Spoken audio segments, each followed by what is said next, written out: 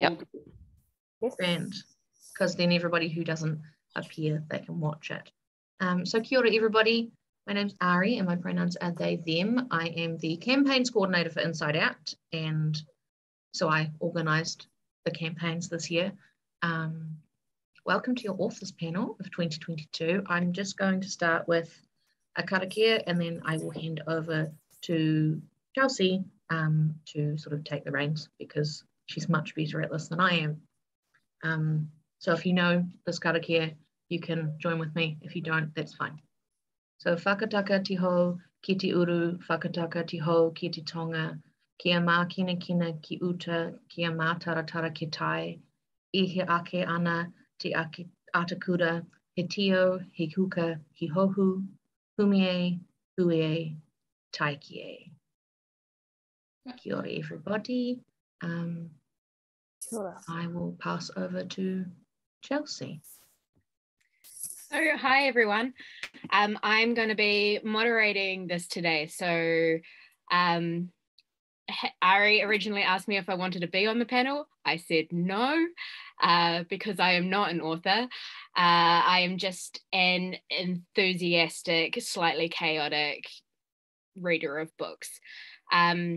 I run a bookstore called the Alphabet Book Club. You can see all my books behind me. I'm not actually in a closet. This is my office. It's just a little bit chaotic. So I have a list of questions that I'm going to work my way through with the authors.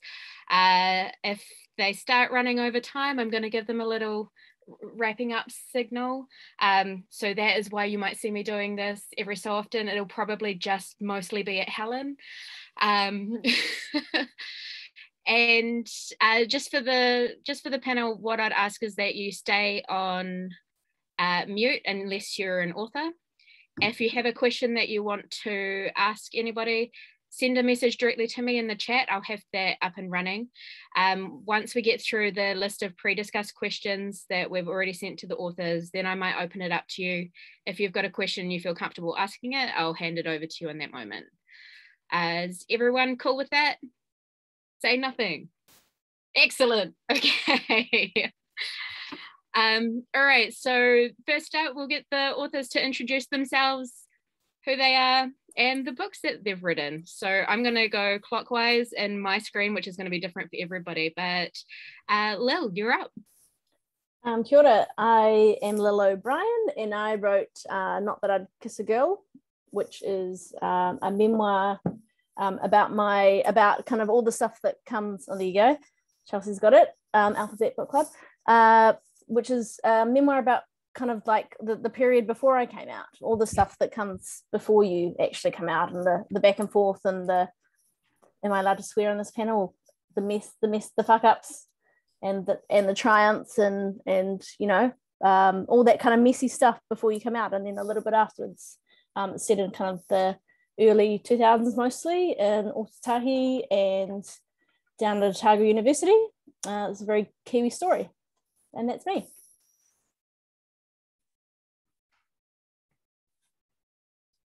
You are on mute, Chelsea. Thank you. What are your pronouns, Lil? Sorry, my pronouns are she, her. Awesome. Alrighty, gonna go down to SNX. Ko taino I te wake, ko taruru I te maunga pai, ko waikua, raua ko manukau ngā awa, Ngāti Rokua, te iwi, ko Ngāti Wehiwehi te hapu, ko Wehiwehi te marae, ko Mahina rangi raua ko Tūrongo o ku tūpuna, ko Richard raua ko Sharon o ku mātua, ko Esa Ranapiri tō kuingoa. I'm Esa Ranapiri.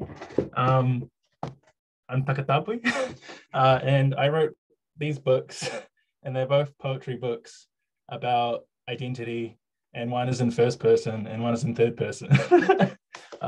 Yeah, it's really great to be here. Kia ora.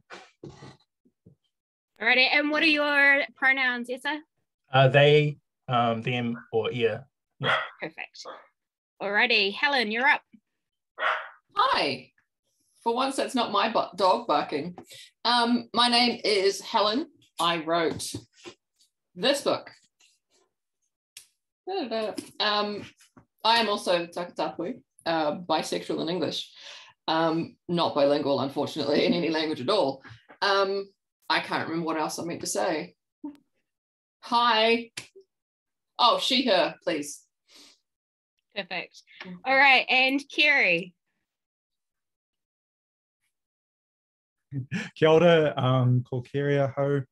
My name's Kerry and my pronouns are they, them. I'm non-binary. I'm blessed to have grown up in North Waitaha, but I've lived in Rotorua, in Te Whanganui-a-Tara. Currently I'm in Ōtautahi.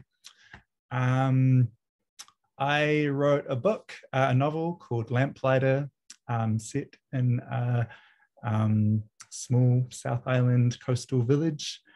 And it's about queerness and yeah, living on the brink of wilderness, I guess. Yeah. Awesome. I didn't mention in my introduction, my pronouns are she, they. I'm happy with either. I'm pretty open about that. So we'll start with the questions that we were already sent through in advance, so the authors have some understanding of what they're getting into before we go a little bit off track. So first up is, what do you love about being an author? Essa, why don't you start us off? Well, I just love to write, so so it's the main thing. I think a lot of the bullshit around writing I find really difficult. Not this panel. Well said. but I just love to, like, it's part of how I process the world and part of how I understand myself in the world. And so it just feels essential, and it's also a lot of fun to write. So yeah, like I just love just love writing very simply. All right, Helen, I saw you laughing at Essa's comments. It was true. It's funny because it's true. I wrote down notes because I tend to get in front of people, mainly Chelsea actually, and talk a lot. So I'm trying to make myself succinct. Okay, I wrote down I don't know. I've met a lot of cool people, including Chelsea. I like external validation, and there's a dopamine hit when I go into a bookstore. That's a good thing to love about being an author. Kerry? I think I love being an author because I love being part of like a local literary canon, I guess. It's like, it makes me feel really good. I think one of my proudest achievements is being published in Out Here, the Takatapui LGBTQIA+ anthology that was edited by Chris and Emma this last year. Yeah, that makes me feel really good about myself. I like writing. I love what Essa said. I think, you know, that's helps me feel connected to the world around me. It's my conduit for connectedness, and in the same way that you know, like my queerness and my non-binary, you know, my gender helps me feel connected to the world around me. And my relationship with Te Taiao and the whenua that I grew up on. Okay, and Lil, over to you. Yeah, I agree with Kerry. Like it's for me been like it's felt like a really big achievement, and it was super hard. It's not easy. It took me a long time to write the book, and I never thought that I would finish it, and then I never thought that I would publish it. So I actually am quite proud of myself, and the things that it's brought along with it. For me in particular, I've found, you know, writing a memoir, which is a book about myself, but, you know, a book where I'm kind of pretty open about things, and it's sparked a really amazing response from readers. I get like just the loveliest messages often, and that makes me feel super good and like I've made a difference. So that's probably been by far the most rewarding thing, has been seeing that, you know, people read it and they identify with things and they kind of feel seen in the book. You just really can't beat that. All right, we'll stay with you. So why did you pursue writing, or what made you want to be a writer? I think I just kind of always did it. I, like some of the others said, I use it, I think, to process things that have happened. I've never been like much of a journal writer, but I would have always written down a lot of memories and captured things and would write stories. But I guess I never really saw myself as a creative writer. It was more, I used to kind of write about what I saw going on around me or write about my life. So it was kind of natural that I ended up writing a memoir, I guess. Yeah, and for me, I think there's a saying that life can only be lived forwards but understood backwards. And that's how I feel when I write about things that have happened. It helps me kind of understand them and connect them to being part of a bigger picture and process them. So that's one thing that I really love about writing. I also like the ritual of kind of going to a cafe or to a bar and sitting down and writing. It's nice. All right, Kerry, how about you? Same question. I think partly why I love telling stories is that my relationship with my father, probably with people in my family, storytellers. I think my dad, interestingly, is probably technically approaching illiteracy. He really struggled with reading and writing growing up, but he's a real passionate storyteller, and not only in terms of like sitting around in a circle and telling stories, but he has a real strong relationship with the landscape. And I'm Dad and I are very different. He would take me hunting when I was a kid, and I'm not much of a hunter, hunting and fishing, but he would tell a lot of stories on those trips. And I think that probably instilled in me a real love of storytelling, which is why I feel compelled to do it today, or in my growing up. Does that answer the question? I feel like I've lost track of what it shows passion. Like that's how it reads to me. Like passion is what made you want to be an author. Yeah. Thank you. Issa, how about you? I think, I don't know, I think it was like validation from other people that were like, this thing is a good thing that you've done. And I was like, oh, okay. And so I kept doing it. Yeah, but I think the reason for continuing to be an author changes a lot. Like at the moment I write so that, some takatapui mokupuna, like, 100 years from now can like pick up my book and then be like, this is embarrassing, but it's good that it exists, Yeah, I don't know. That's my answer. I love that, absolutely. All right, Helen, what made you I don't know either. Like, pursue is entirely the wrong word for how this happened. I would have been quite happy writing fan fiction for the rest of my life, I think. Okay, so we'll move on to our next question then. Did you go to uni? What did you study? Would you recommend studying for creative writing? I did go to uni twice, but I did not study creative writing, so I can't answer that question. I'm completely unqualified. What did you study? Graphic design and then teaching. Awesome. How about you, Kerry? Did you go to uni? Yeah, I did. I went to, in 2006, I moved from Waitaha to Te Whanganui Atara to study at Toi Whakaari, the National Drama School. I was doing performance design, which is set design, and lighting design, costume design, which is a really nice landing pad for me.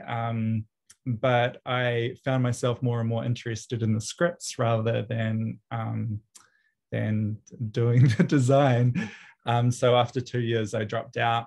And I worked for a little while, and then I clumsily finished my undergrad at Vic, mostly in English Lit.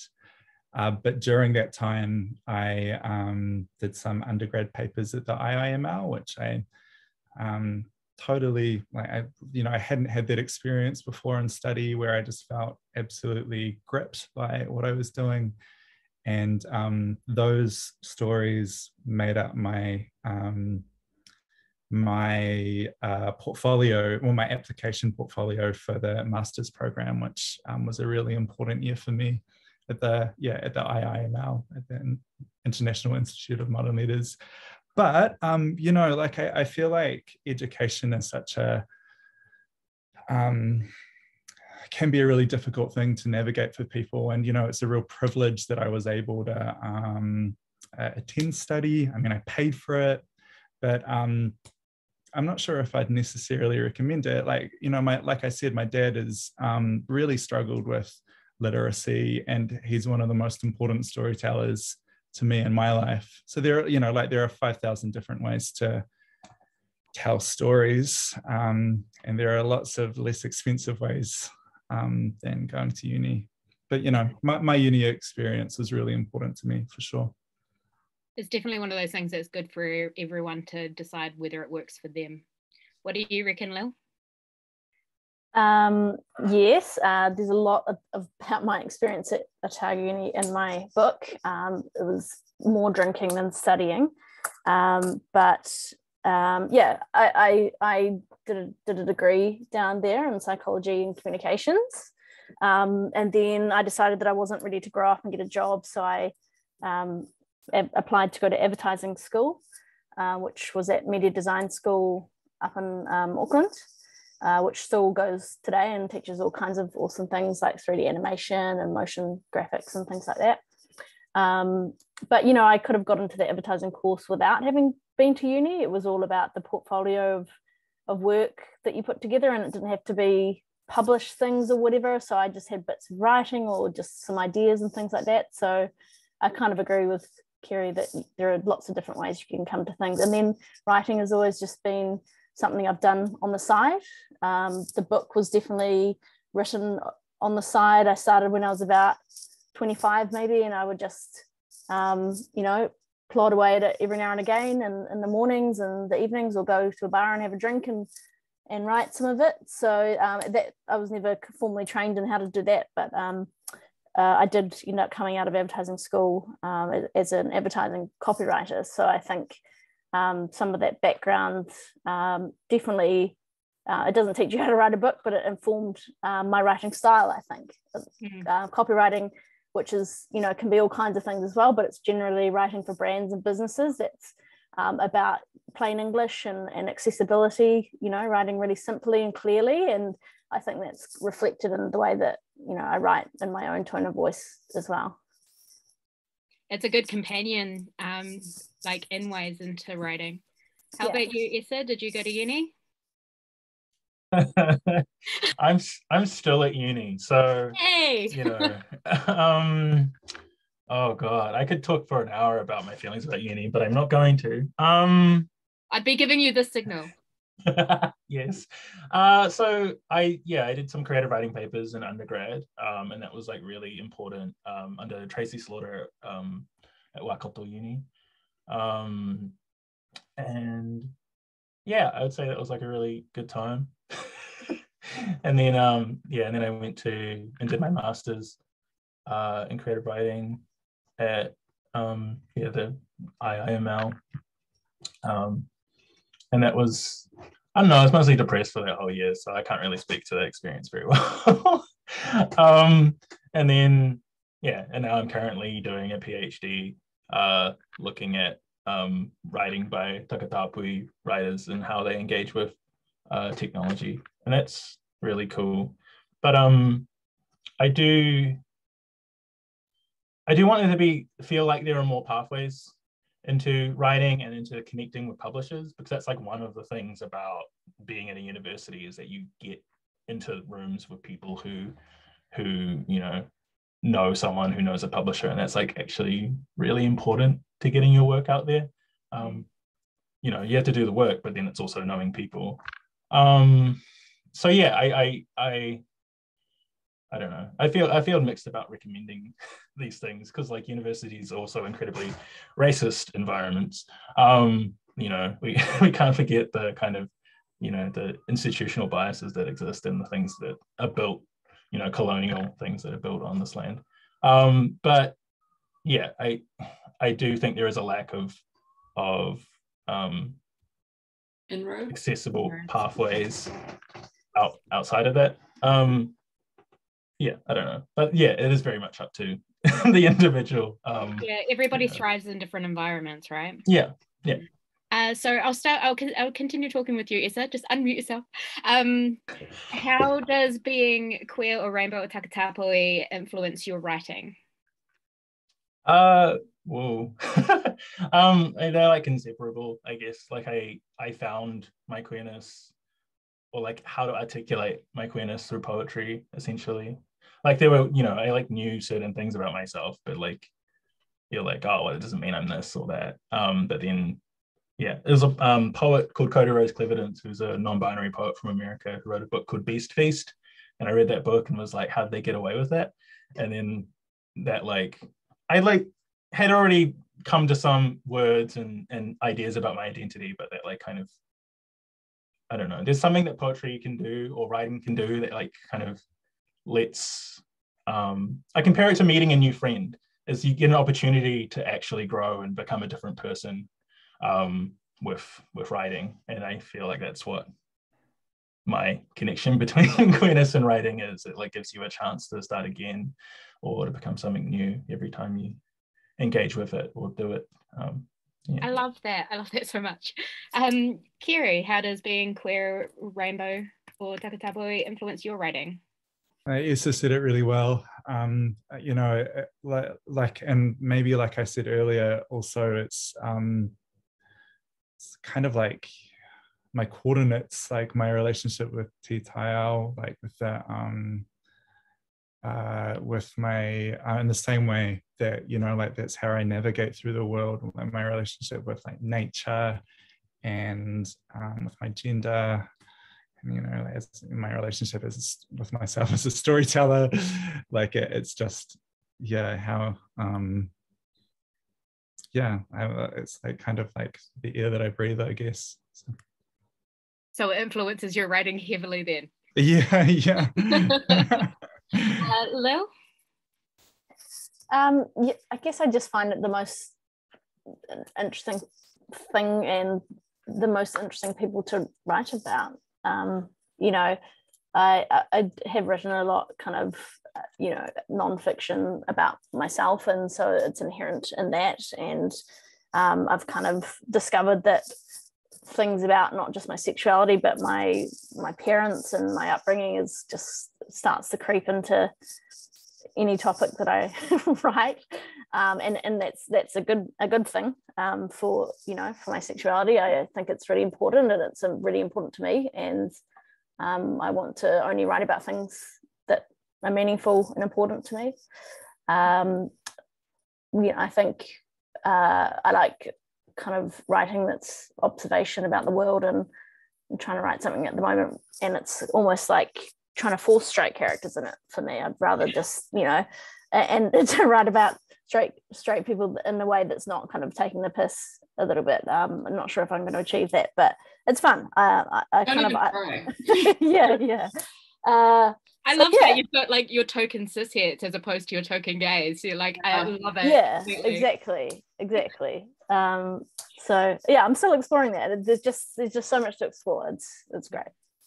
Okay, chucking it down to our other takatapui author, Helen. Oh, I don't know. I've never been straight, so I don't know what the comparison is. Do you think it influences your writing though? I don't know. I have no point of comparison. Compared to what? It makes me more stubborn to be authentic, I think, because of how society views all of that. So if everyone's like, oh, I don't know if we can put this conversation about lube in your book, I'm like, are we allowed to swear? Yeah. Yeah. I'm like, I'm going to fucking put it in anyway. So you can just deal with it. People need to know about lube. It's important. It's very important. I agree. Okay, Kiri, we'll start with you for this one. What's your favorite genre to read and write? I think science fiction and fantasy, or science fiction and fantasy adjacent writing, I find really interesting. I'm not so much into high fantasy or as high science fiction a thing. I also really love nature writing. I love short fiction. Oh no, Siri thinks I'm talking to her. Yeah, Siri, does my science fiction exist? I think like if I had to choose one, it would be like sci-fi adjacent kind of writing. I find sci-fi really fun and interesting. And yeah. I like the way that they describe the whole sci-fi fantasy genre as speculative fiction, like the kind of what if fiction. So yeah, I like that as well. That's all. Sorry. So that's like is it your favorite genre to read and write? No, I was just butting in. Okay, well, tell us your answer to the question then. I don't like reading yuck books. I don't know. I like writing smut, to be honest, and you're not allowed to do that for a children's publisher. So yeah. That's why you write fan fiction. Yeah. All right, well, that was the dog, by the way, if anybody heard that thump. Sorry. She's only young. She doesn't know that walls are hard and you shouldn't fall on them. Oh, am I supposed to answer? Yeah. Is it my turn? over to you, Lou. Yeah, I think I just like a bit of everything except for fantasy. I'm not so much into that. I skirt the edges of it in my reading, but yeah, I do like a good post-apocalyptic kind of story and some science fiction. I like YA and memoir and just all kinds of things. I like distinctive voices and yeah, all kinds of things really. And I just read the latest Marion Keyes book, and I'm not ashamed of it. Enjoyed it, So I like all the the mainstream stuff and all kinds of things. You should never be ashamed of the books that you read. I find that idea of people shaming people for books horrific. How about you, Issa? Favorite genre? Well, yeah, I'm not sure it was a genre, but I mostly read poetry and experimental poetry at that. But then even just experimental poetry by Māori writers tends to be where I kind of hang out a lot, because doesn't really get enough attention. So I'm like over here trying to be the Spiders Greg or whatever, trying to skew the like statistics and how much we talk about takatapu writing. Yeah, but sometimes I don't know. I started reading like through Star Wars novels. Oh wow. So like I have like 80 Star Wars novels at my nan's house that I'm supposed to be getting rid of at some point. No, don't get rid of them. You have to keep them forever. Mine are like prequels, so they've all been decannoned. Yeah, no, yeah. I've got like 4 copies of Splinter. Like Admiral Thrawn and shit, right? Yeah. He was such a creep. Oh my god. All right. I'm going to derail this. All right, I'm going to move on to our next question. Kerry, I'm looking forward to your answer to this one. How do you come up with your ideas? Oh, gosh, I'm not sure if I can. How do I come up with my ideas? I think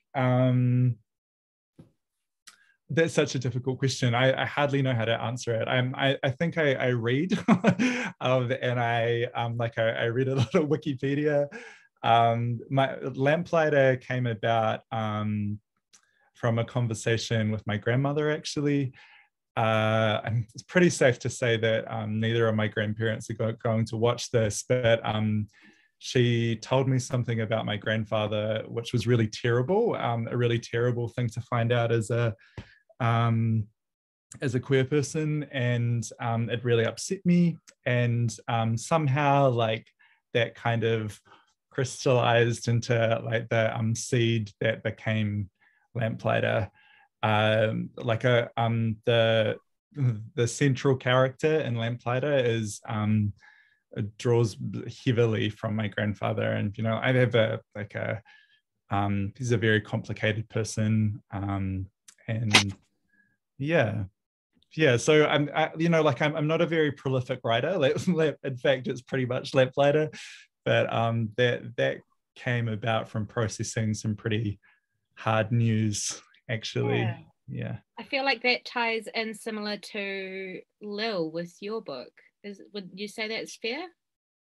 Yeah, I mean, yeah, my book is, it definitely helped me to process things that happened with my coming out, because my the hook of my book is, the opening chapter is my parents finding out that I was gay and telling me to get out of the house, and they never wanted to see me again.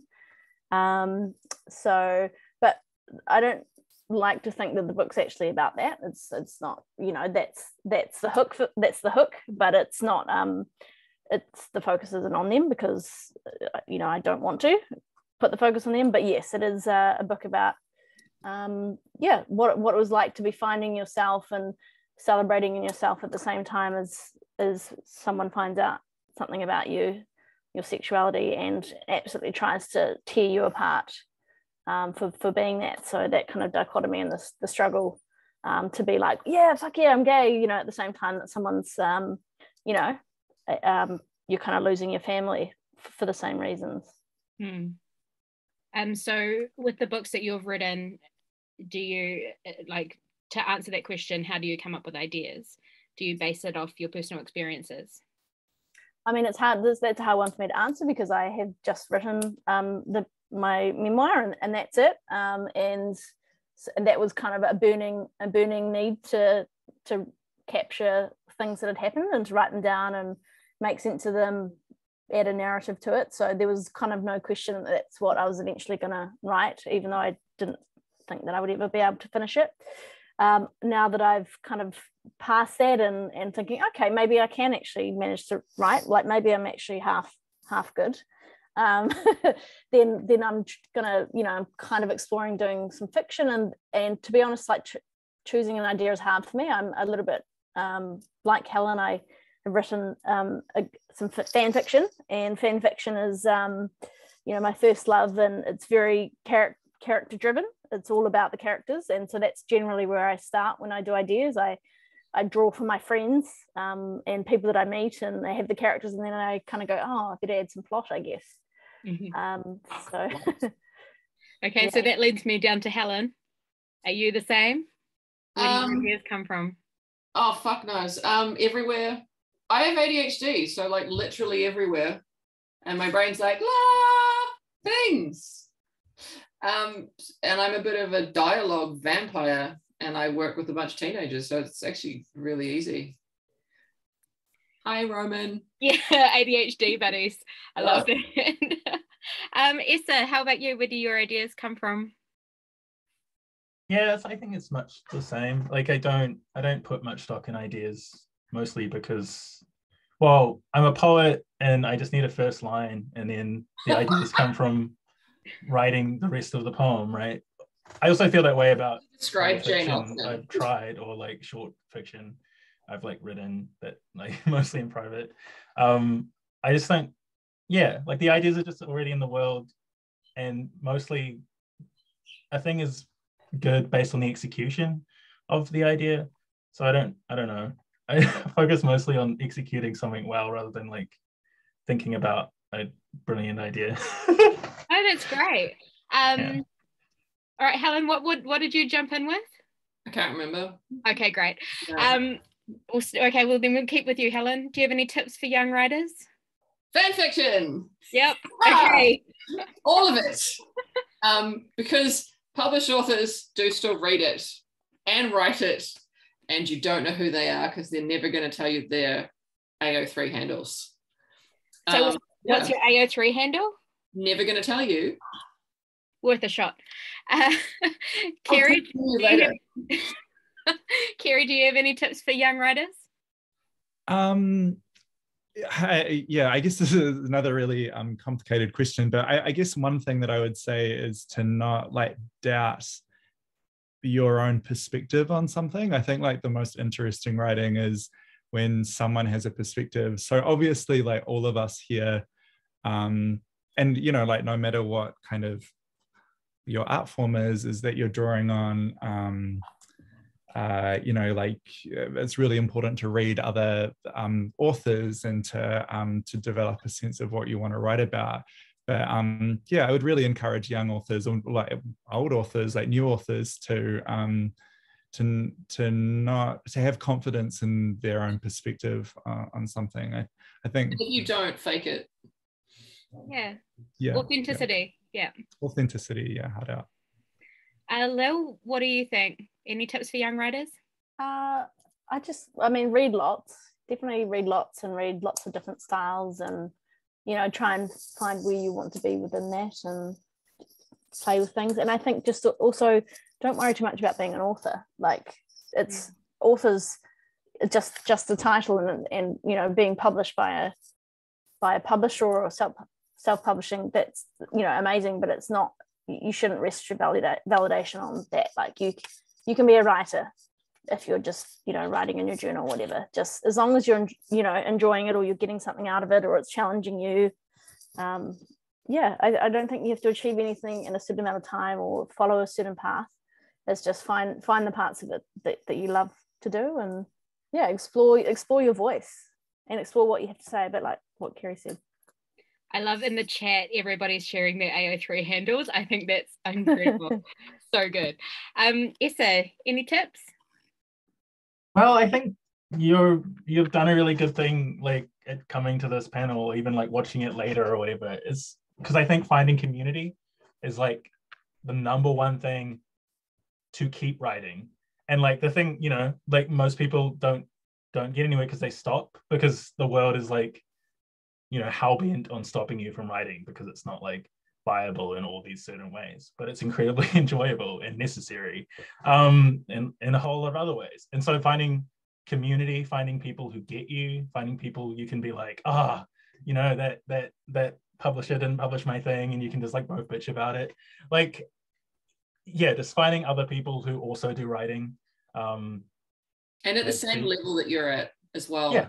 Because you don't want to be sitting there going, oh, well, this person got this and this person got this, and they started like 10 years before you. Yeah, and feeling comfortable, with the people and the level that you're all on. Yeah. I think the thing that made the biggest difference to me continuing to write and being very, very willing to go back and edit was finding friends in the fandom that I was in that were willing to stick around. We made our own cool kid crew, even though we weren't big name fans. And we were like, oh my God, they're so amazing. Turns out they weren't, and we were. Did not expect that. Helen, are you going to at least tell us, what your texts are that you write, what you write fan fiction? What fandom are you a part of? I got my master's in Drarry. Which most people who've read this could probably have guessed. It is secretly based on a piece of fan fiction that I wrote and adored. And then I saw the ad for the Ampersand Prize, and I'm like, I don't really think I can write a book in 6 weeks, but I could adapt something. What have I got? And I'm like, nothing. It's all adults. And I'm like, well, that I could, and I found the one that I'd written that I could adapt. And I was like, I could do that in 6 weeks. I'm just changing the names. And then I realized that it was a massive undertaking and I was an idiot. But I wanted to stick to my tiny little hyperfixation of, I'll get this thing done by the due date. And I think I handed it in at 11 o'clock at night, or just after 11, and the cutoff was at 12. So I feel like that kind of answered part of our next question, which is, how do you complete your projects? So you actually, Chelsea. Yeah, so wrote down Chelsea. For everyone here, I'm Helen's beta reader, and I am type A and very hyper organized. So I will sit there and be like, next and next and next and next. She sends me tiny little sad emoji faces. Like, I can't believe you're doing this to me. What happens? And I actually don't know anymore because I haven't written the next book. What are you worried about? Okay, like, so don't tell them. And I'm like, excellent idea. Okay, so Helen needs me. How about you, Kerry? How do you finish your books? I mean, often I don't finish my projects. I start a lot of things. I think that's not very useful though. I think it's valid and true though. Yeah. And you will know when you want to finish something, and you'll go, okay, this isn't working. I'll spend my time and energy elsewhere. And I think that's fine. And you shouldn't be ashamed. I think what helped me finish Lamplighter was that I was enrolled in study and that I spent a lot of money on that master's.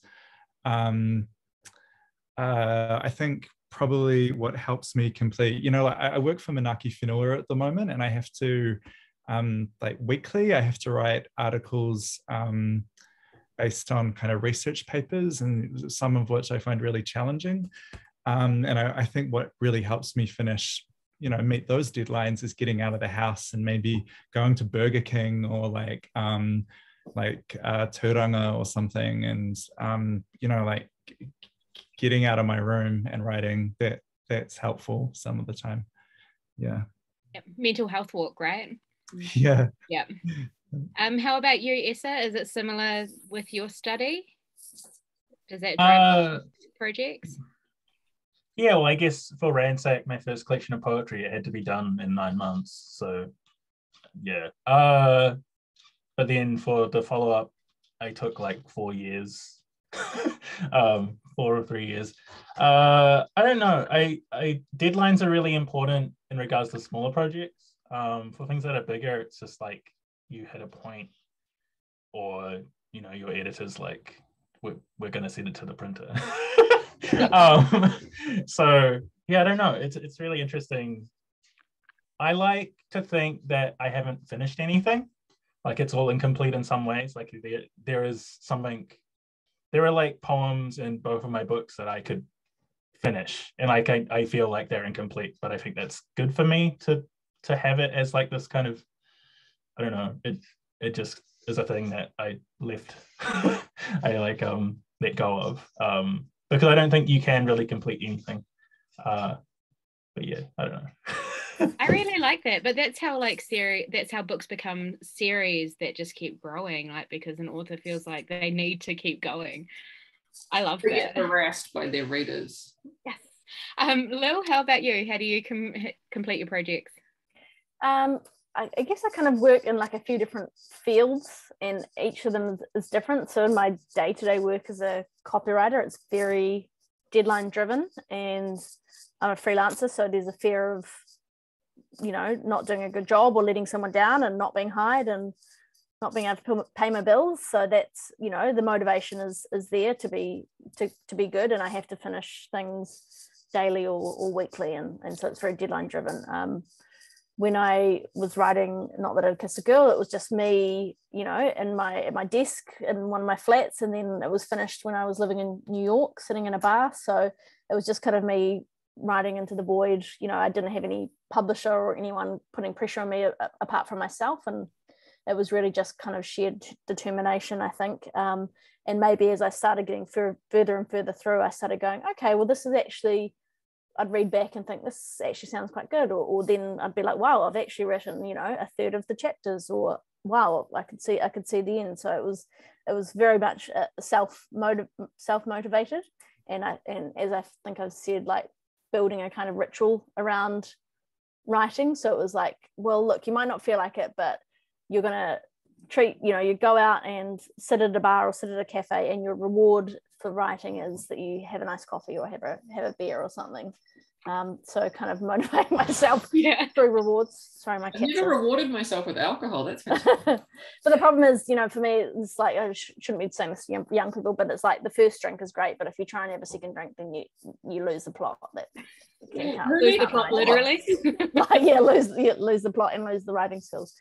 But then there are other types of writing that you're collaborating with people. Like if you want to get into screenwriting or writing for TV and stuff, that's like sitting in a room brainstorming with people, and then you write it together at the time. So there's just so many different ways. I think you have to find what works for you in the situation. So this will be an interesting question for you, Lil, with our next one. Because your work is mostly memoir based, although you were talking about characters before. So tell us about your favorite character that you've written. Well, yeah, I haven't really written any characters apart from, I do think that, when you're writing a memoir and you're writing about real people, they're still a character. Yeah. Because you're picking and choosing the parts of them that you want to you know, display on the page and to highlight, and you're cobbling together a character that you present to people, that's elements of them, but it is very much your own creation. So I don't know, I don't know if I have a favorite character. I think that I just like to think that when I write about people, even if they haven't been the nicest or whatever, that you write about them with love, and you kind of capture something nice about them, or some kind of distinctive character, some kind of something distinctive about their character. So yeah, I don't think I have a particular favorite character, but that's what I like. I kind of like thinking about a real person and going, what are the interesting things about you that I want to talk about. Is it similar with poetry, Essa? Like, do you consider people that you write about characters? Well, I literally turned people that I care about into characters in my most recent book. So like, so yeah, like but then also, yeah, I've taken like Artua and figures from Greek mythology and like turned them into my own characters. So like, I really like the spider in Echidna. She's this kind of like, well, I guess she's technically a spider person, but is like really kind of like staunch Tino Rangatira vibes. And Prometheus, I really liked writing my version of Prometheus, and this kind of like being post the torture and post like being this like kind of rebellious figure, and like kind of thinking about who he was and how he's like kind of being cowed now. And it was kind of a sad character, but it was nice to write, and it was fun to explore characters in poetry. Kerry, do you have a favorite character? Yeah, like I said, Lamplighter draws on a lot of my family, so I'm not sure if I you know, some of those characters are pretty complicated for me. But in my master's year, I'm not sure if Essa would have had the same prompt in poetry, but we one of the like kind of prompts at the start of the year where we had a week to come up with something. I wrote this like weird kind of post-apocalyptic fable, and there's this like young girl at the edge of a pond, and she's looking to the water, and these various kind of creatures kind of approach her. And there was this like nasty little monkey who spoke in kind of really contrived, like bad French, who just kind of lives rent-free in my head a little bit. Like I have a real soft spot for that weird, evil little monkey for some reason. I don't even know why. I love that so much. Helen, favorite character? They chose a spider and a monkey, so I'm going to say Megan, who is an egg. Yes. So Megan's a golden egg. Yeah. I love it. I love that it's not like literal human characters. I love that. Okay, so the next question up is, do you study the books that you read? Do you take notes and do you annotate? Lil, we'll start with you. I definitely pull out not lovely passages or quotes or things that I love from pieces of writing, sometimes way too long, and then I've got lots and lots of books full of passages from books and quotes. And it wasn't until, you know, I'd been doing that for about 15 years that I was like, damn, I should be doing this in a digital format so that I can actually then search, you know, for the things, because it's like a lot of going through old journals and trying to find these amazing pieces of writing. But my step kid actually, it's quite cute. They read a book with their boyfriend, and they read the book at the same time, and they annotate it and put post-its, and then they swap the books, and then read each other's annotations, which I find super cute. So yeah, I'm into that. And actually, one of the nicest things, my girlfriend read my book for like the second or third time, and she went through and put post-it notes on all the. We started dating like about 5 months before my book came out, so she was there at kind of when I'd got the publishing deal, and so we didn't know each other super well. So she went through the book and put post-it notes through all the parts and put lots of comments and questions, and it was kind of a way of getting to know me. And that was also like a really, really super cute thing to do, I thought. It's a love language, annotation. I A think bunch so. of my students got a ARC copy of my book. And well, actually, I think there was about 3 ARCs that went around my senior classes, because the younger classes weren't allowed to read it because there is a parental advisory on it. But they left me little post-it notes in there about things, and it was just the most precious thing in the world. Yeah. And sometimes all they were writing was, "Ooh." Like, aw. But it was cute seeing how, and like one of them came in with this like scrap paper that had tiny writing on it, and it was all like page numbers and like tiny little notes about it, and it was wonderful. And then they would talk about it in front of me, and I'm like, oh, the dream. So do you annotate your own books, Helen? No, I analyze them and rarely finish them. I ruin them by thinking about them too much, like a fucking designer. And yeah, I have, oddly, this one does have notes in it, and I actually can't remember what any of them are for. The only other book I've ever annotated was Henry Hamlet's Heart, and that's because I know the author and she made a typo. How about you, Kerry? Do you annotate your work? No, I just don't. I don't even really have anything interesting to say about it. Maybe I should. Occasionally I'll write notes in my phone if there's something that I want to come back to or really speaks to me, but otherwise no. How about you, Issa? What's the question again? I got a bit lost. It's okay. Do you study the books that you study the books that you read, and do you take notes and annotate them? Right. I don't tend to annotate so much, but there are like a whole lot of things I have to do this with because I'm currently doing a PhD. Yeah. I think it's been a long time. Yeah, I don't know if I do that with this text I'm reading for joy. I usually just read them out loud to myself, like the poetry books I read. I just enjoy how they sound on the air rather than thinking too much about them. Yeah, I don't know. It's part of like an academic practice more than like my personal choice. Yeah. Okay, Helen, I can see you've got your hand up, which is adorable. No, I had a question for Essa. If you find a poem that you really like, do you like learn it by heart so you can keep it forever? I had to learn one of my own poems by heart for like a performance in Brisbane the other day, and that's the first time I've like memorized something in a long time. But it made me want to do that with other poems because then you can feel it in your body in a way that you wouldn't otherwise. And so I'm like a big fan of there's a First Nations writer called Jazz Money, and she wrote a book called How to Make a Basket. So I'm planning I want to memorize one of her poems because she like her work got me through quarantine. Yeah. Relatable. I like the idea of absorbing art. It's kind of like a tattoo, being able to remember a poem and go back to it whenever you want.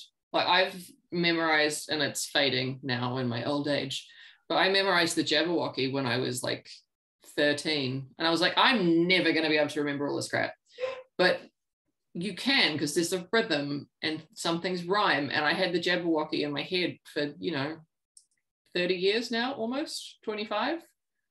And it's just got such a cool rhythm still. And I can still picture the time on the bus going between my normal high school who didn't have technology classes. We were driving to the local intermediate to do like woodwork or something back when woodwork existed. And I remember hanging over the back of a bus seat with my friend trying to remember this poem because we've been told we had to remember it. And I had gone, I'm never going to be able to do that. But I actually did, and it's just stayed with me forever. I love the idea of it like living in your heart. I think that's so precious. I think the only poem that I can remember off the top of my head is Hope is the Thing with Feathers by Emily Dickinson. Oh, that is like, I love it. Okay, so when you're writing, do you listen to music or white noise or anything like that? I'm going to start playlists. I'm going to start with you, Helen. Spotify playlists. I make playlists for the book based on the vibe that I want, and it helps me flesh out the characters by choosing songs that are significant to them and like inventing why they might be significant. Yeah. So the one I'm writing at the moment there's a soundtrack for the two of them together, and then I'm like, these two music styles do not go together, which is why this whole romance is surprising. So I made them two separate playlists and then expanded upon them a bit more, because the one with just both of them was like, what is this? Sort of, yeah. So yeah, I have specific playlists, though I do like to put the sound of crackling fires over things. One of the massive fanfics I wrote, I say massive, it was only 85K, that had a lot of crackling fireplace over early 2000s ballads. And it has its own playlist as well. Only 85K, just casually only 85K. Yeah. Lil, how about you? Do you write with music? No, I definitely can't write with music. Like, and yeah, no. And but then I actually, because I wrote a lot of the book in like bars, and I wrote, and like I got used to that kind of noise of people being around you. So sometimes even in my work, you know, that I do, which is usually silent, sometimes I need to get out and work around people but not have to engage with them. So I like that kind of background, like noise. ambient noise. And I've worked in like bars at happy hour in New York. Kind of I've surprised myself with how much I can kind of tune out when you really get into it. But if you put music on, then I'm done. Like, cannot concentrate at all. Mm-hmm. What if it's classical? Have to test it out. It's probably better. Yeah. Like classics or like slow jazz with the crackling fireplace, or like rain sounds. Yeah. Really soothing. Crackling fireplace, I like the sound of. I listen to that at night sometimes to help me sleep. There's a YouTube one that is just like a video as well of a crackling fireplace. It goes for like 12 hours. It's amazing. Okay, it sounds good. I'll try that for sure. Okay, how about you, Kerry? Do you listen to music when you write? Not music, but I'm a total slut for ASMR. So I listen to almost everything, like people operating on me as if I'm a robot, or like people folding laundry. I'm probably like Lil. I am really productive when I'm like, and maybe this has something to do with queerness if we want to like really analyze it. But you know, like growing up, I kind of felt like a spectacle everywhere I went. Like I didn't fit in. Like I was like projecting kind of like I found like, yeah, like I was a real spectacle. So as an adult, feeling more content in public places has been a real victory for me. So I find a lot of contentment in like libraries or at the gym when people are around me focused on their own thing and I'm focused on my thing. So often when I'm working, I'll listen to like cafe noise or things like that. That's probably my go-to for when I'm writing. I love that you understand why you like and why you thrive in those environments. Instead of just, oh, I like them, you've delved into why. I love that so much. Yeah, I've been thinking about it a lot lately in terms of in terms of maintaining good mental health for me. One of the things that I really love doing is going to the gym, and you know, partly it's feeling like I'm in control of my own body. That feels really nice, but also I've recognized that it is really nice to be in a kind of a crowded place and not to feel awful. And yeah, that feels really nice for me as an adult. Okay, Issa, how about you? Do you listen to music when you write? So I have like some practices that I do, but like doesn't tend to be like any one thing all the time. But recently I've just been listening to like the most deranged hyperpop I can find really loudly while writing this story I'm working on. Yeah, I really like loud music, and I like things that like I don't know, maybe it's the kind of like falling asleep to CSI that my nan doesn't know I can see in the reflection of the cabinet for most of my like childhood. So just being like over processing everything while I'm supposed to be you know, getting to sleep. Yeah. Means that I just need a lot of noise to focus. I used to fall asleep to Tracy Chapman all the time when I was a kid. And I finally got to see her in concert, and it was just like a religious experience. It was bizarre.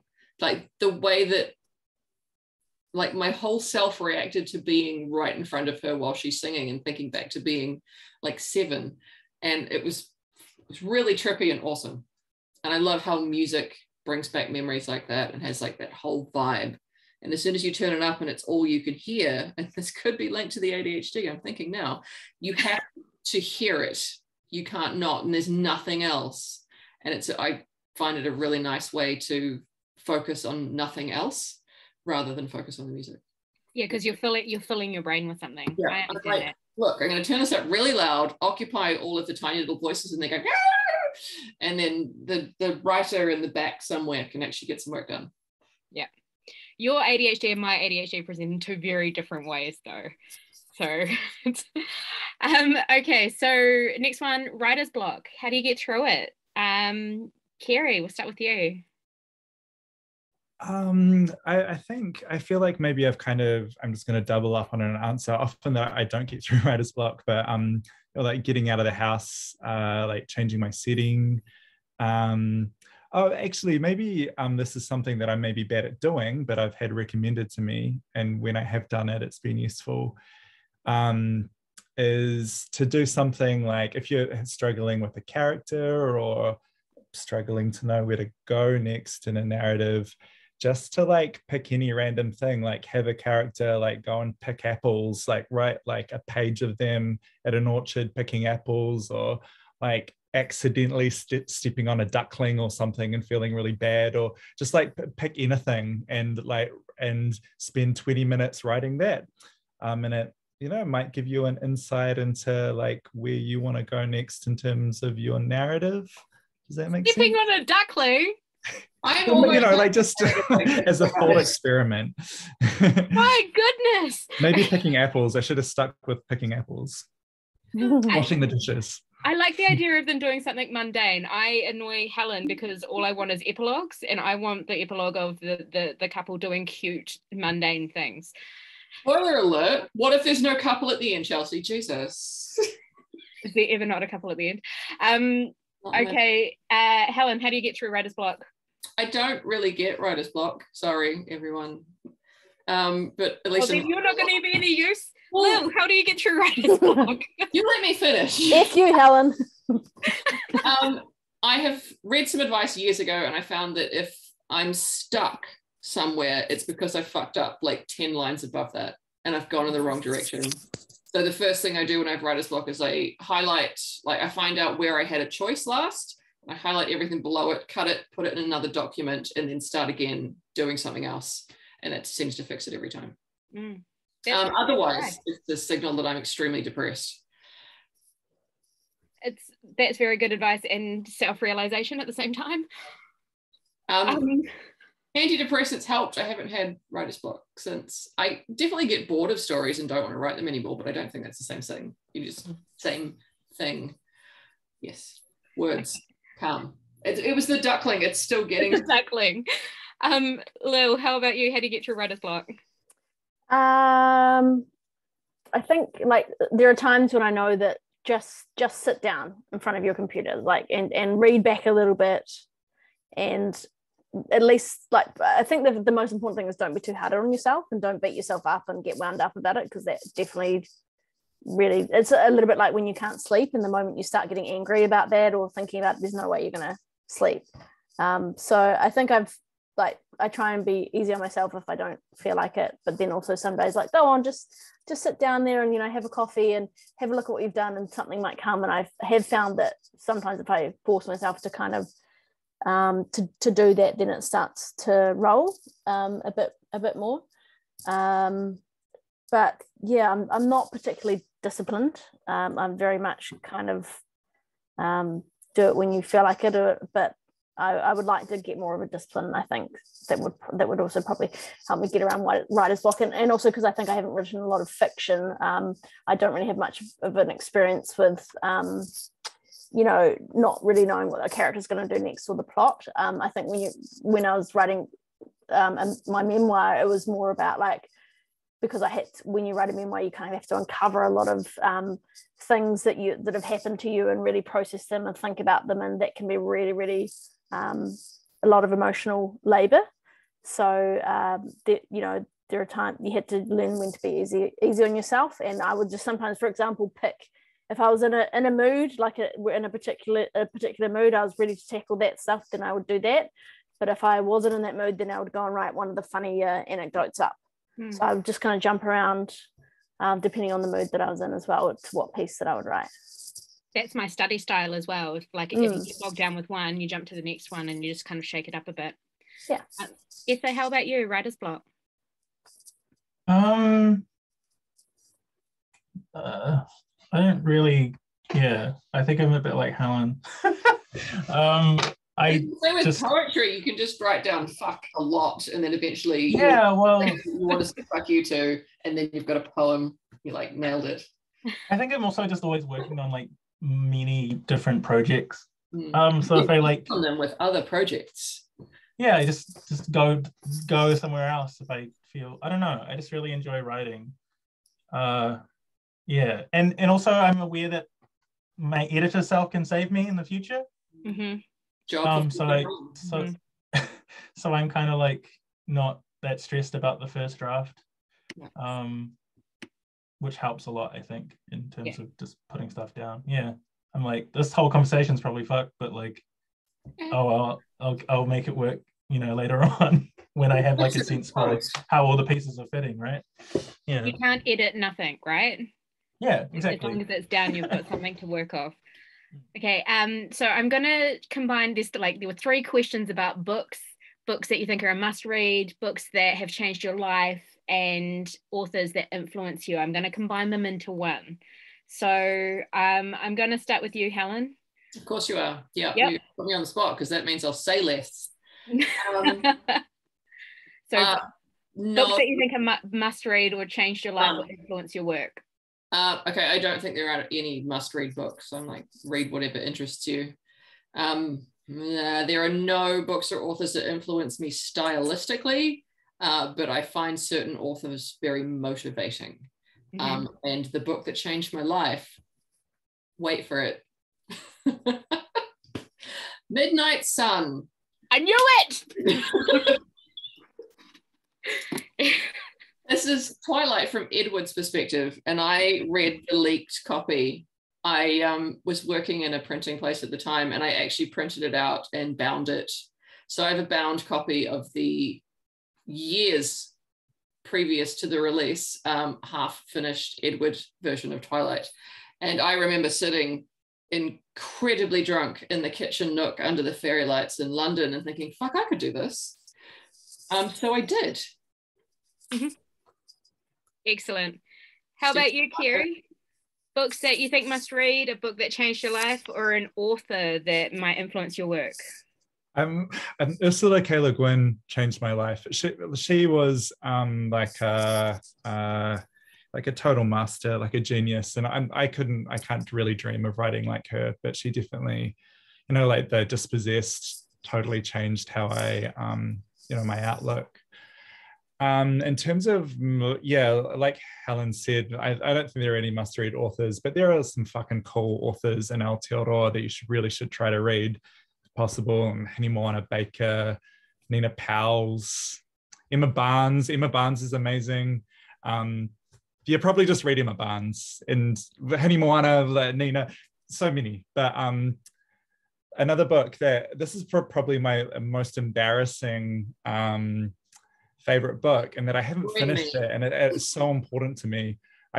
It's Gorillas in the Mist by Diane Fossey, and I've read like 2/3 of it and never have picked it up again, but those 2/3 I think are just so brilliant. I think Diane Fossey is someone who experienced a calling, and if you've seen the Sigourney Weaver film, I love Sigourney Weaver. I love that film. My mum showed it to me when I was far too young, but even that film being brilliant, it doesn't do Diane Fossey, the woman, justice. she had a lot of insights into people living in near the Rwandan volcano complex where the mountain gorillas lived. Yeah, just a really amazing woman. I think about her all the time in terms of my work in ecological education and kaitiakitanga, and yeah. I love that. Okay, Issa, I saw you holding up books. Hold up your books. Tell us what's a must read, what changed your life, and what authors you love. So this is a deranged book called Sea Witch by Evangeline North, who's a trans person from the States, and it's just like this crazy poetry confessional thing that has like characters with deranged names, and it's really good. And then just quickly, How to Make a Basket by Jazz Money is incredible. They're a queer First Nations person from Australia. I love this book with my whole heart. Silence Between by Kira Hume. Yes. And it was their first poetry collection. And it's just really beautiful. Nature Poem by Tommy Pico. They're a Native American poet, really queer. And they wrote a whole book about how they hate nature poems. And it is also a nature poem. So yeah. And then lastly, Robert Sullivan, Voice Carried My Family, has like my favorite short poem that I've ever read in it. Yeah. What's the title? What's your favorite short poem? Read it to us if it's short. Where is it? Oh, I can't even find it. Okay, we'll go to Lil and we'll come back to you, Issa, okay? Yeah. Lil, tell us about your authors. I don't think I can, difficult. I'm going to just choose to answer parts of that question. I think I love the books that make me cry or leave me with a feeling. I think the one that I read recently that I loved was Milk Fed by Melissa Broder, which is just kind of like, describe it like a weird, horny kind of book. I loved her tone of voice in it. So that was pretty cool, and it's got a queer relationship in it, but it's quite weird and lovely. I do really love Marion Keyes because I think she handles a bunch of characters well and writes with humor well, and it's so easy to read. So I do kind of want to take some of that from her for my own writing. I've also read this memoir a couple of years ago that was great. We've Always Been Here. It's a queer Muslim memoir. It was really great. Just a perspective that's very different to my own, as a white woman in New Zealand. The classic, we can't go past Stone Butch Blues, which is about growing up as kind of a non-binary person in the States in the 50s and 60s, and it kind of covers like the underground lesbian bars, and it's like desperately sad at times and beautiful. And you can actually get this as a downloadable PDF that the author made available. So if anyone wants it, it's really hard to find in print because it's out of print, but you can download the PDF.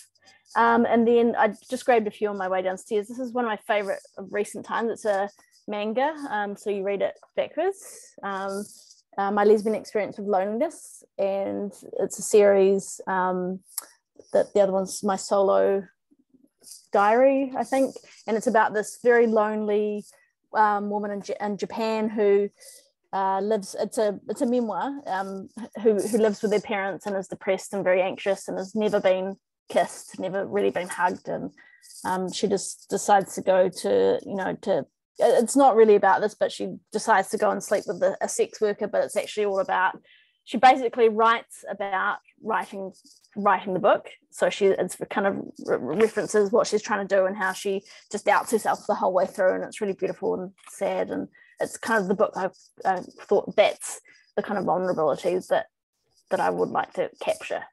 Mm-hmm. I just love how vulnerable it is, but also just super compelling. So yeah, that's some of my favorites of recent times. Yeah, I love that you brought like examples. I love it. Okay, back to Issa. Did you find your poem? Yeah, it's 3 lines. The crackling page. My poetry is a fire. If I close my mouth, I will die. Oh. I like that. Yeah. Awesome.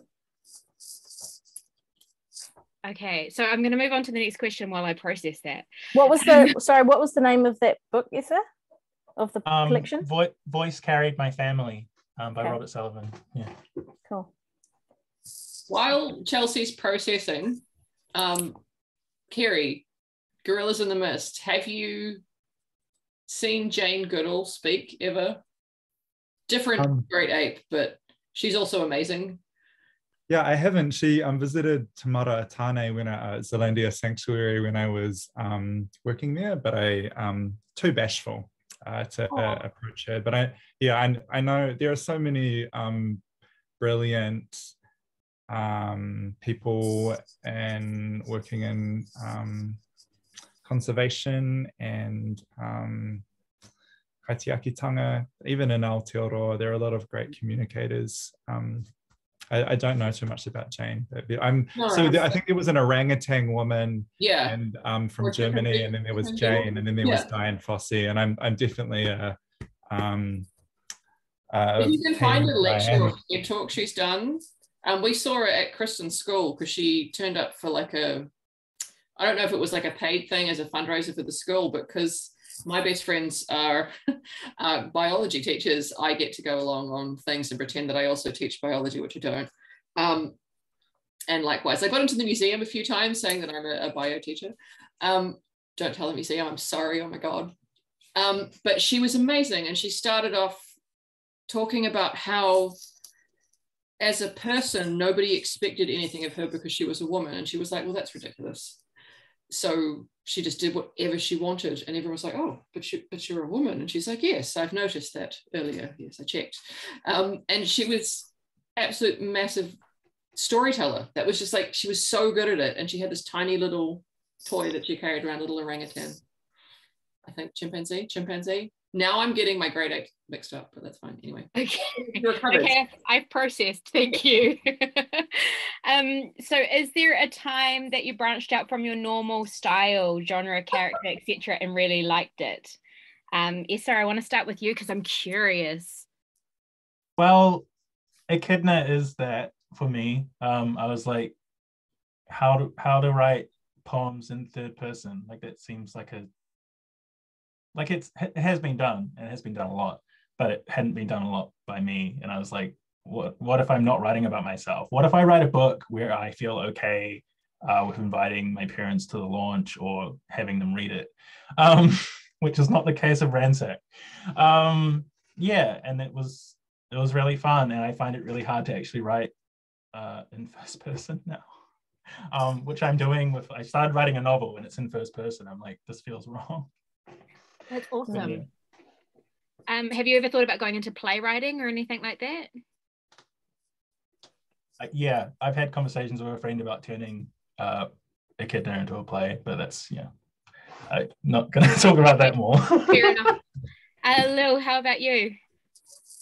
I mean, I've definitely had some massive fails of trying to write in a style that wasn't me. I think it's quite but I haven't really had much any formal writing training really, and certainly not in writing books, but I've been to a couple of like short courses at writers festivals and stuff, and creative writing tasks that they give you just terrify me. Like there was one that I was in that was like, write a letter to the moon or something, and I'm like, this is my worst nightmare, and immediately tried to write in a voice that was literary and fancy, and then of course everyone else read out their things, and they would just it didn't have to be fancy, it was actually could be simple. And I find a struggle if I when I'm trying to write something, an essay or anything, I sometimes will go, you're just trying too hard to be fancy. Just like, it's okay that your writing is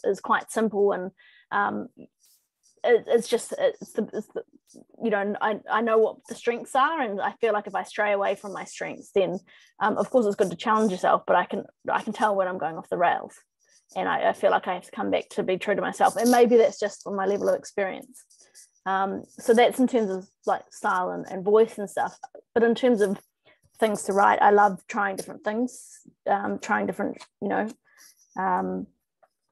types of writing. In copywriting, you have to write all kinds of different things in all kinds of tones of voice, and you're writing scripts and headlines and emails and letters and interactive tools and stuff. So that's fun. And so I really usually each year try and give myself a project to try a different kind, whether it's a play or an essay or a fiction or whatever. And I think that's pretty fun to do, to try and figure out the rules of something.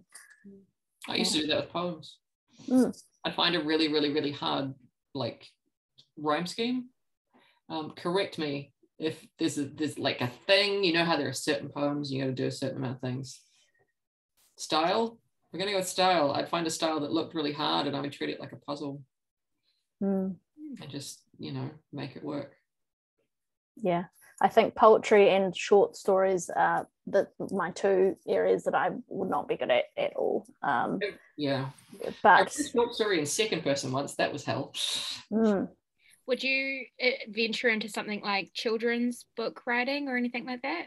Yeah, I'd definitely love to. I've got like an idea that I've always wanted to do, but I don't want to be one of those people that go, oh, I'll just write a children's book. It's short and it's easy, because the moment you start talking to children's book authors and start trying to write a children's book, you realize that they're actually very, very hard to write, and which is, achieving simplicity is complex. It's hard. So I would definitely love to try that for sure. Okay, how about you, Kerry? Have you branched out from your normal style? I think I'm very much still developing my style. I don't mean this in a I don't see this as a negative, but I'm a very slow-brained person. I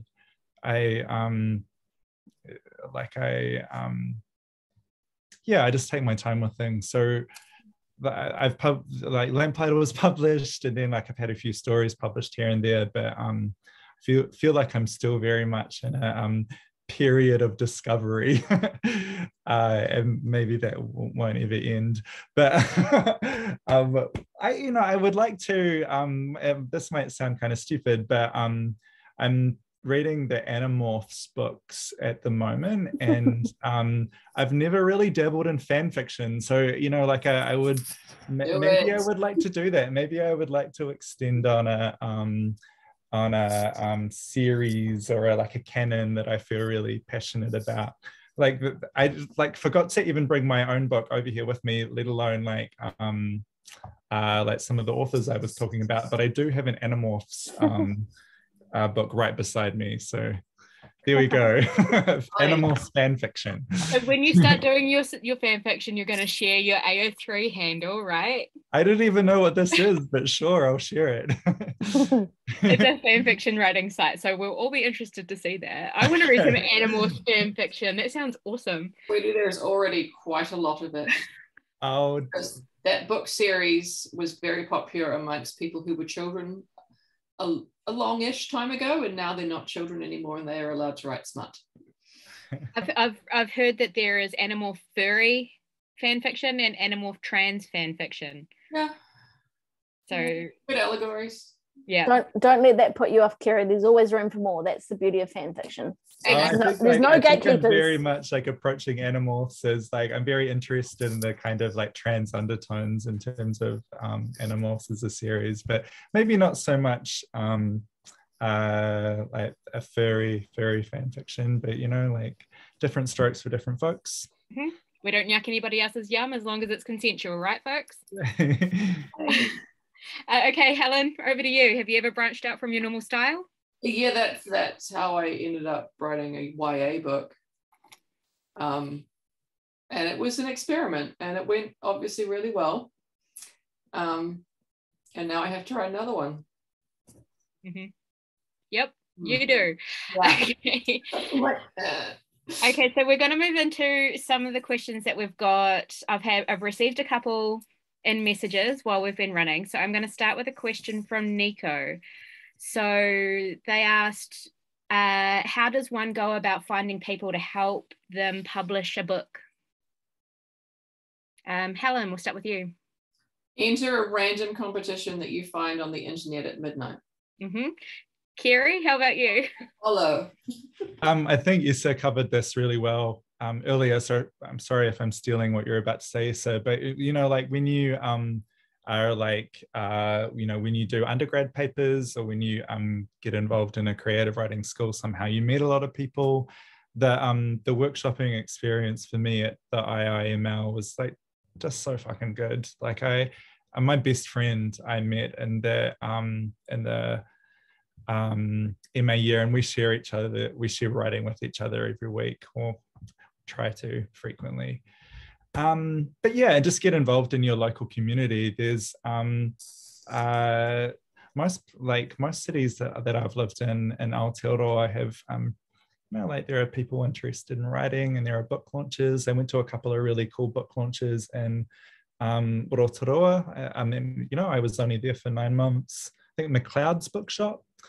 Obviously, Te Whanganui Atara has a really abundant writing scene, whether or not you like are studying. Yeah. Essa, did that step on what you were going to say? Yeah, I was basically just going to repeat myself. Like, yeah, there's like a clear kind of pipeline through universities, but that's also for specific kind of writing. Like, all the big publishers left New Zealand. I don't know when exactly that happened, but like they still publish New Zealand writers, but none of them are based in New Zealand anymore. So like Penguin, for example. Offices here. They've got offices, but they ship everything. They print in either America or England, and then they ship them over. Yeah. That's to do with, I think, more the financial side of it. Yeah, they store them in big warehouses in Australia because there's the land to do it. But like, yeah, there's always, I think they're always looking for submissions of things. Actually, I'll talk when you're finished. Yeah, so there's like a lot of publishers that are like have open submissions, and you know, reading books they publish and seeing what they like, and yeah, I think that's like a good thing to be doing, and always like sending stuff off places. Yeah, I think that's me. Okay, Helen, what did you want to say? I was going to elaborate on that yes, there are there are a lot of publishers in New Zealand that are open for submissions, and New Zealand is one of the few places where you don't need an agent to do that. You just 100% need to follow their instructions on their website about submissions. Yeah, that's all I was going to add, because it took me ages to figure that out. I was like trying to look for an agent because all the advice online was like, get an agent, but all that advice is coming from mostly America and England and places such as that. And it wasn't until I talked to a friend of mine at another social hobby group, and he said that he knew someone who worked at Penguin and that I should ask her if I needed a agent. Thank you. And so I emailed her and I said, do I need an agent? And she was like, oh, no, absolutely not. New Zealand's like real chill. Nico, what do you mean by where's the websites? I can help answer that. So I get a lot of author inquiries through our website asking us whether we've got any publisher contacts. We do if you want to buy some books, but in terms of publishing, not really. So there are a few really good sites online that I've redirected people through to. So publishers.org.nz has a list of all of the publishers that are part of the Publishers Association of New Zealand and how you can get in contact with them in terms of submitting works. And there's also a good list on, there's a Choose Your Publisher guide, which sort of tells you what publishers in New Zealand, what they're kind of looking for. So yeah, search NZ Publishers on Google and you'll find some websites. But sorry, Lil, I didn't mean to cut you out of that conversation. Do you have any? That's super valuable. Yeah, I think it's just when you find the publishers, look at what they publish, and they're usually quite clear about what they don't publish, because you'll, you know, and then do follow their submission guidelines strong, you know, that they say this is what that I want, because if you can show that you submit exactly what they've asked for and it's all tidy and, you know, run it through spell check and stuff, that's super important to give the impression. But a basic level of literacy. Yeah, but also it's not just about finding a publisher. Like there are, you know, literary journals and websites, and that you can, if you want to write other things or short stories or essays and things like that. You know, the spin-off takes essays, and we've got some great magazines, Takahe and Landfall and the Pantograph Punch and all kinds of places. Bad Apple is a new one, and they're always taking new writers on board. Yeah, Bad Apple Gay, right? Well, that's their Instagram thing, so queer stuff. So yeah, just just keep an eye out, like follow people on Twitter and see, you know, what comes up as opportunities. I got Not That I Kiss a Girl published because I sent it to Alan and Unwin's Friday submissions, which was literally just followed their instructions and sent it to them on a Friday. And so you never know. You don't always have to have connections. Like I don't have any. I do now, but I didn't. I know that HarperCollins does I think they do theirs on Wednesday, but they did have open submissions. Yeah, that's all I had to add. Also, you know, self-publishing you are allowed to do. Yeah, there are definitely downsides to being published with a big publisher, and you have to do a lot of work yourself anyway. Yeah, I remember getting asked, so how are you going to be able to promote this book? And I'm like, I see 3 people other than the classes I teach, so none. I have nothing. I don't have a TikTok following. But there's one quite prominent agency. You know, Helen was talking about agents in New Zealand that I can think of, and I remember when the book was finished and I was trying to start exploring getting it published, I emailed them and said, do you ever represent or publish memoirs? And they said you have to have 200,000 social media followers to have a memoir published in New Zealand. And I was like, who in New Zealand has got 200,000 Twitter followers? Like, maybe Jacinda Ardern. You know, the All Blacks maybe. So, you know, even people that are inside the industry, there, you know, people will try and dissuade you from your dreams, but you just have to keep going. So another interesting question that we got, that we were having a bit of a kōrero about before we started, do you have any advice for writing characters of minority identities that you are not part of? For example, I am trans masculine. How would I go about writing a trans feminine character? A trans feminine person and ask them all the questions. That's what you would do, Helen? Yeah. No, because I feel like I tend to write about guys a lot, but like it's easier to be a bisexual female than it is to be a bisexual male by all things that I have seen in a school for 10 years. And I don't think that's okay. So I feel like the guys need it more at high school age because it's not as common and they might feel like they can't because it's not a thing. Whereas it's always been kind of interesting for a girl to be bisexual, and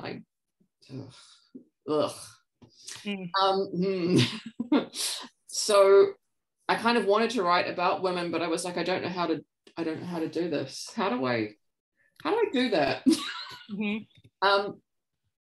then a lot of people were asking for a story with Manaya in it from Tim, and I'm like, well, she's a lesbian and I'm not. So I don't know. And I went, right, we're going on a lesbian hunt.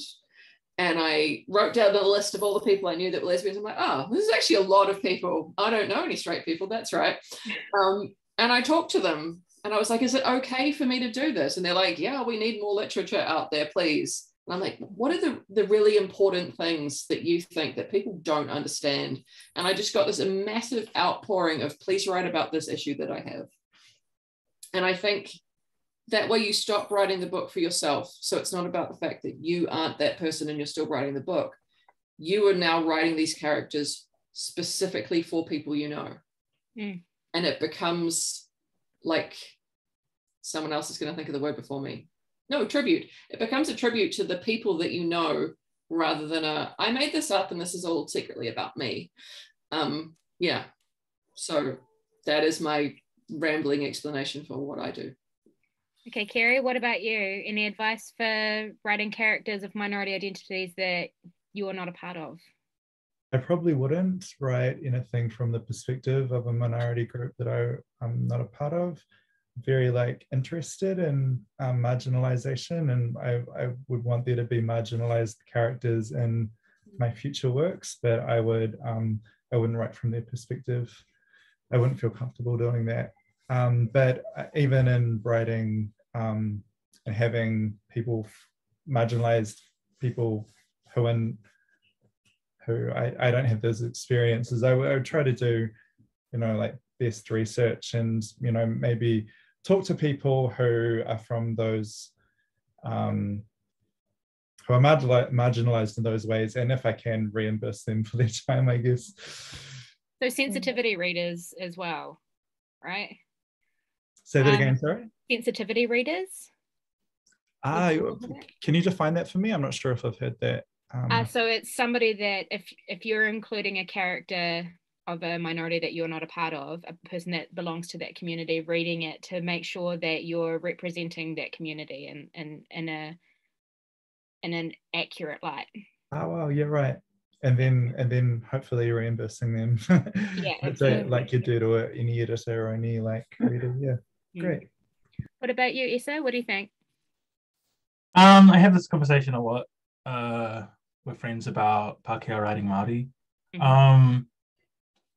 And I feel like there's always, you have to engage with the community you're writing about. So like, yeah, talking to people, but then also thinking about like the kind of stories that have been told about these people and whether or not you're contributing to more harmful stories, and whether or not, maybe you just need to help another writer write their own story. But yeah, it is very complicated. But I always think about the communities that you would be impacting by publishing a story. I think you can just write anything, like, in your in the privacy of your home or whatever. I think it's good to just give yourself that freedom. But when you're putting it into the world, I think you need to think really deeply about the kind of communities you're impacting and who you need to talk to. And I think there's also a difference in writing about people, like just having Māori in your stories, like that's a cool thing because we're here. Like, whereas if you're writing like about Māori identity, then that gets a bit trickier if you're not from that community. I don't know. That's totally agree. That's why it was really easy to include side characters from a bunch of minority groups that I would never write from their perspective, though. Whereas Tim his dad's Māori, his mum's British, and I'm like, well, that's me. So I felt really comfortable doing it, but I still felt nervous going, oh my God, but what if I haven't represented myself properly? And I did get more people to read it and go, is this okay? Is it okay for me to think this about myself? And it was a journey emotionally, but it was worth it. And like the feedback I've got of kids going, oh my God, there's a Māori main character. And I'm like, yes, we can do it. Takatapui main character, yes. That too, yeah. Well, yeah, okay, no, I got what you meant then. Okay. I'm tired and I haven't eaten. Okay, we're almost there. I've got one question after this one. Lil, what are your thoughts on writing outside of the identity you're part of? I think it's all been said. I don't know if I've got much to add, but I will say that it's nice to see things like sensitivity readers happening in like the corporate world as well that I work in. We're writing websites, and there are agencies dedicated to ensuring that it's accurate and that it's representing people properly. And it kind of reminds me of on film sets how they have intimacy coaches now. It's like everyone's just not kind of wildly splashing around. Like, you do have to do things carefully and with understand your intent, which is good. Hopefully we're moving in the right direction. It's accountability, right? Okay, my last question. Do you have a favorite word? Lil, I'm going to start with you because you've had the most time to think about it. Well, look, a disclaimer, I think it's impossible to have just one, but I do like the word diabolical. because it's one of those words that kind of sounds like the meaning. I like menace, someone who's a menace.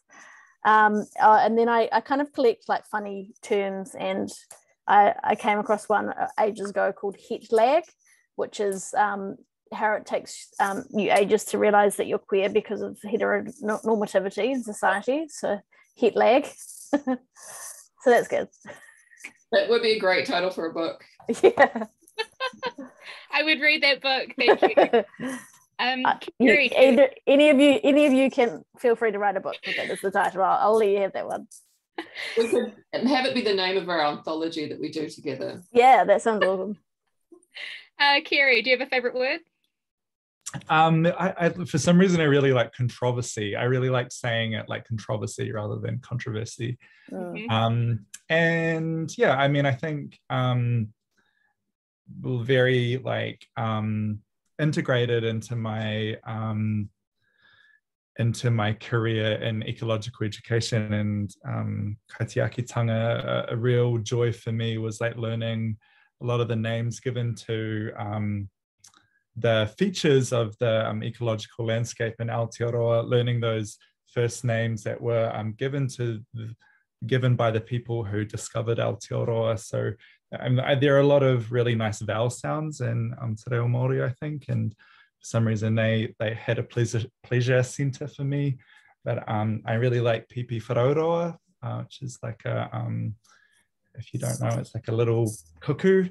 A Titi Pounamu is really beautiful. Tūnaku Wharu, which is the larger of the two eel species here. Yeah, lots of beautiful names and the ecological landscape of Aotearoa, I reckon. I love it when a word just sits, it feels right when you say it, like whakawhanaungatanga for me. Like that word feels so beautiful. Essa, how about you? Favorite word? Utu at the moment.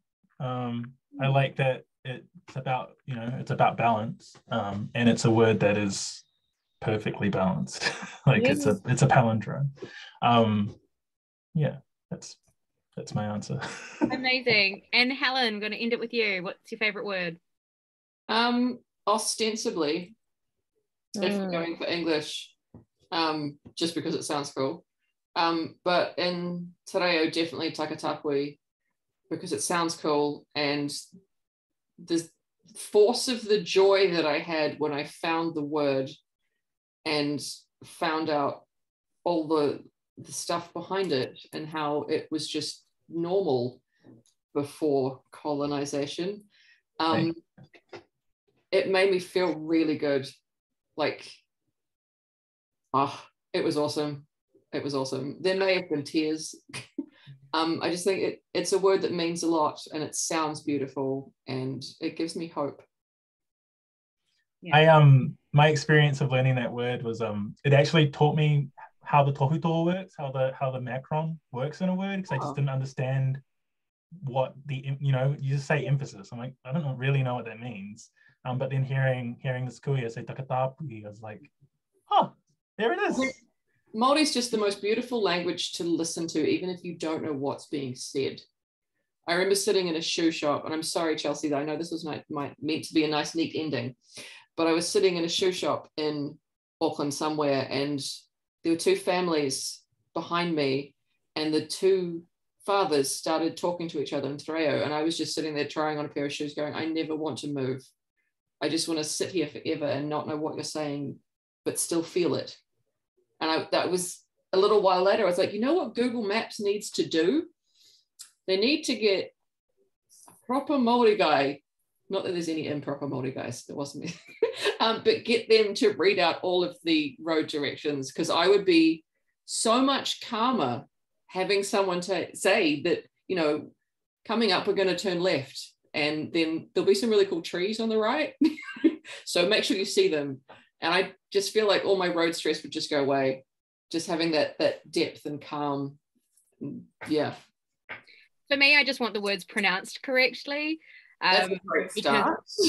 That gives me so much ire when I'm driving, and it's like, oh, you're going through Pori Rua. You're like, no. Auckland's Okay. lovely because you get to go titi rangi. Don't worry, I live in Lovin, so. Oh, I live near Tia Tartau. Okay, completely derailed. Yeah. Okay, that wraps up. I know there was a couple of questions that I didn't get to, and I'm really sorry about that, but I'm pretty sure that all of the authors would be open to receiving a message from any participants with questions I didn't get to. Yes, I see some nods. I'm going to take it as a yes. All right. This has been a joy. I have really enjoyed doing this. It's been really lovely spending tonight with you, and I'm going to pass you over to Ari. Thanks, Chelsea. Thank you, Chelsea. Thank you, Chelsea. That was wonderful. You did a great job. You also took the pressure off me, which was quite nice. Thank you. I just wanted, it sounds so weird because normally at the end of like a panel people clap, but we can't clap. So I just wanted to give, yeah, actually, Helen, we can all do that. I wanted to say thank you to our authors for coming because that was such a great evening. I am so amazed and impressed by everything you had to say, and I really want to thank everybody for coming. It was lovely to meet you all. Yeah, it was really good that you all turned up, and your questions that you all submitted they were fantastic. And I just thought I'd finish with a karakia as we started with one.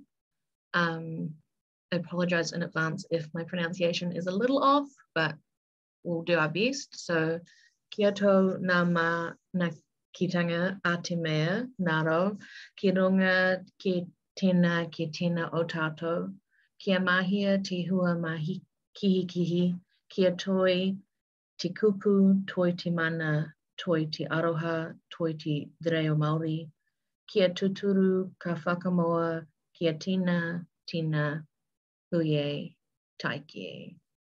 Kia ora, everybody.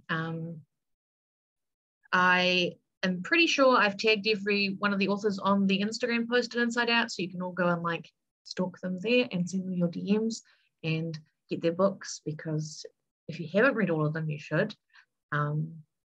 I wrote down so many books that were mentioned today by everybody, and now I'm going to have a very big bill, but that's fine. It's great. Again, I just wanted to say a big thank you to everybody, and I hope you have a lovely rest of your evening. Helen, I hope you go and get some kai. I will also be doing the same thing, and I'll see you all on the flip side. Thank you, Ari. Thank you for making the space. Ka kite. Ka kite.